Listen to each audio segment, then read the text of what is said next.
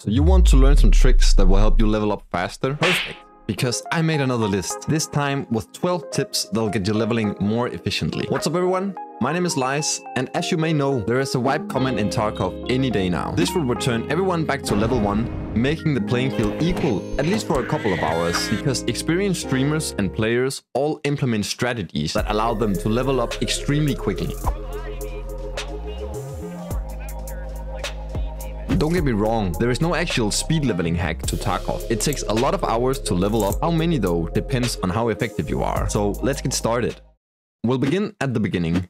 Well, duh. When you open up the game for the first time after wipe, inspect every single piece of equipment from every trader. This will allow you to reach level 2 before entering your first raid. Once you've reached level 2, enter a raid and immediately cancel it. This will refresh the traders and allow you to accept the task that unlocks Jaeger. Jaeger is also important for leveling up quickly because his tasks give a lot of experience compared to the other traders, so he will allow you to gain some easy levels later on. The next step is to be effective when killing enemies, because whether you're hitting headshots or not makes a difference. A headshot will give you bonus experience that is slightly more than double of what it would normally give. Headshots will grant the kill times 1.2 according to the wiki. This is important to know because scavs are the most common type of enemies you'll encounter in the game. Of course, it's always worth to go for the headshot, whether it's a player, a guard, a boss or whatever, but don't let it hold you back from getting the kill. This one belongs in the same category as the previous one because we are going to focus on getting as much experience as possible out of things that we're already doing. Specifically, looting every item of corpses, containers and surfaces will grant you experience every time you do this. You'll obviously fill up quickly, so most of the items are dropped again right away. This will take a bit of time at first, but it'll be minimal and it will also help you level your search and attention skills.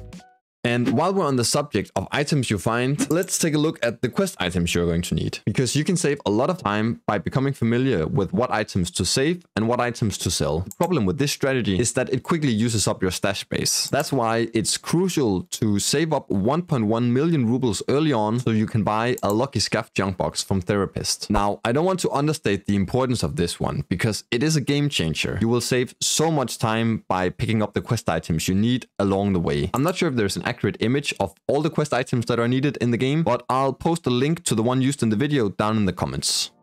The earlier in the wipe you use high level armor and weapons, the stronger they are going to be. I understand how tempting it is to keep all of the shiny gear you find early in the wipe, but the sooner you start using these items, the more powerful they are going to be. The reason for this is that fewer people have early access to good ammunition, so try to say screw it guys. There is literally no point in hoarding all of this high level stuff if you're running low level loadouts at the same time.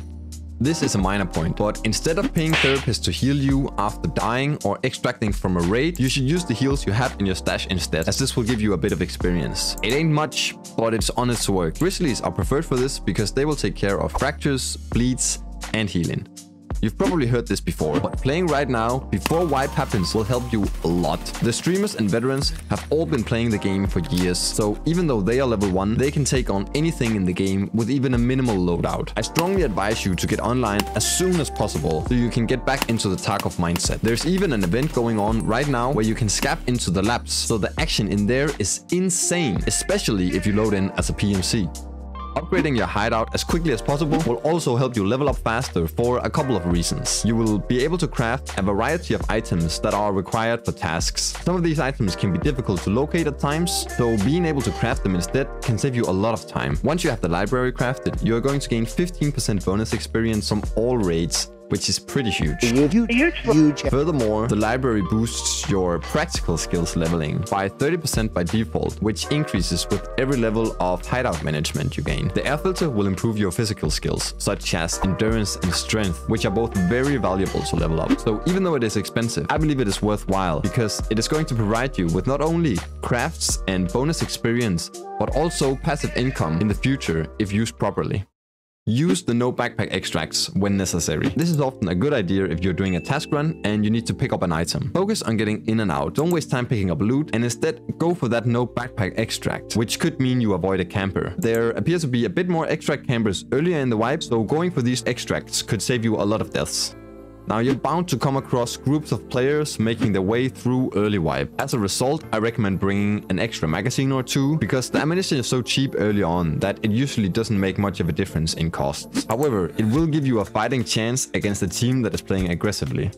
Find a loot route that you like and run it again and again and again. This relates back to what I said at the beginning of the video, that there is no way around spending a significant amount of time. Farming rubles isn't something that everyone needs to do, and you're unlikely to see streamers doing loot runs before they've finished leveling. But for me personally, I need to do some runs that are low risk and high reward so I can afford to level up my hideout and run the best gear that I can get. I usually end up broke if I just keep going at it, so loot runs for me are a natural part of both the leveling process and Tarkov in general. The most important piece of advice I can give you is to simply get good. That is the only proven method for quickly leveling up every time. To that end, I've created this video, which will teach you about the game. Now get out of here! What are you doing? Click on this video, man! Hurry! Hurry!